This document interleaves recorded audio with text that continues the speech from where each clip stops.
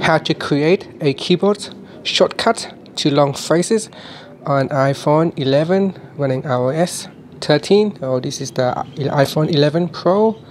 Now first go back to your home screen by swiping up at the bottom. Then from here tap on settings. In the settings screen tap on general, then tap on keyboard. Next you want to tap on text replacement, and then you tap on the plus icon to create a new shortcut. So for example, we're going to type in the shortcut, so I'm going to put in II and then the phrase,